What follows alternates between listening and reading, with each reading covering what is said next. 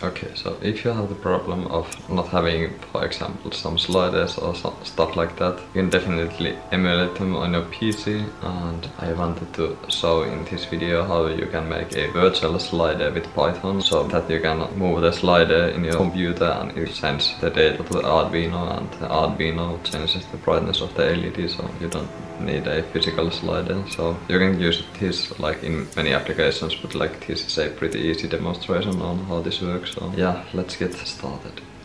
So now we have two ends that want to communicate with each other, and we need some kind of link between those, and we need actually two programs to communicate with in the each ends. Okay, so here we have the Python 3 demo, and basically all it consists of is, say, basically Tkinter demo, and it has like the serial library. And I'll go really quickly over the code. I'm not going to like explain in, like, this is not a Python tutorial, but I have some really weird features here, because like I saw somebody do this, and I was immediately like, oh, I need to test that, because like there's a auto install, and I found out that you can just import like pip widget, the package manager for like Python, and you can basically like install all of the libraries inside Python. So yeah, I thought that was pretty cool, so I added it here, but like just keep in mind that this will like install the commands as pip install, so they are not in a virtual environment. So if that's something that you would like to use, this is probably not for you, so don't put this to true. And if we go here, you can see like this part, because like I have the import here, because like the installation is here. So yeah, usually people don't do this because like there's pep 8, and if you would actually format this would jump into the like first lines, and it'll stop there because it can't import those, so it'll never get to the installation part. So, and here we have the COM port and my baud rate, which are basically in Arduino IDE. This is the COM port. Oh, this is the wrong code. Okay, now we have the right code open up here. So no, yeah, so yeah, that's the baud rate. It's the exact same which we have here, and it needs to be the same, otherwise like the both devices are trying to communicate, but like it's like in foreign language, because both are coming at different speeds.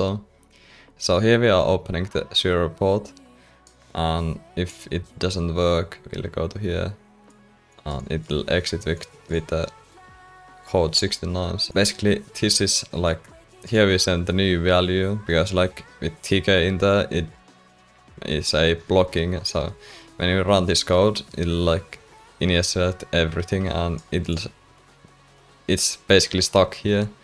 But because we have like, this is the slider, it's called scale in Tkinter, and we have this command, which is a function, so it'll call this when the slider is moving even slightly. So it'll basically run this function and like send the new value to it. So, and yeah, it sends it to the Arduino, and yeah, that's pretty much it. It's pretty simple, to be honest. So, and yeah, when it comes to the Arduino code, it's really simple too, but like there's some key things that you need to know, which are basically, firstly you need to open up the serial board with the baud rate that you want to open it, and we have the LED on pin 3.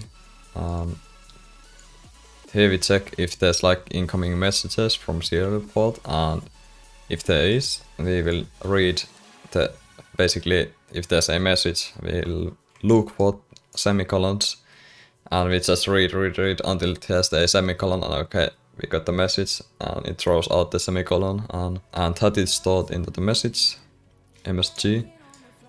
And this is probably not needed, but like I just always want to make sure that the buffer doesn't fill, so we always get like 0 latency, like at least the lowest latency possible. And here we need to convert the basically, because it's a string, that comes through the serial board. So we need to basically convert it to an integer, so and we do it by it. And here we just update the LED value, so yeah, it's really simple. So yeah, you should definitely check this out. And like Tkinter, it's a bit pretty old library, but like, and it looks kind of outdated, but it's really easy to use. You can find a lot of tutorials for it, so it's really simple to use, at least for beginners. So I would recommend to check it out. As always, the code can be found from my GitHub in the links below, and see you in the next video. Bye.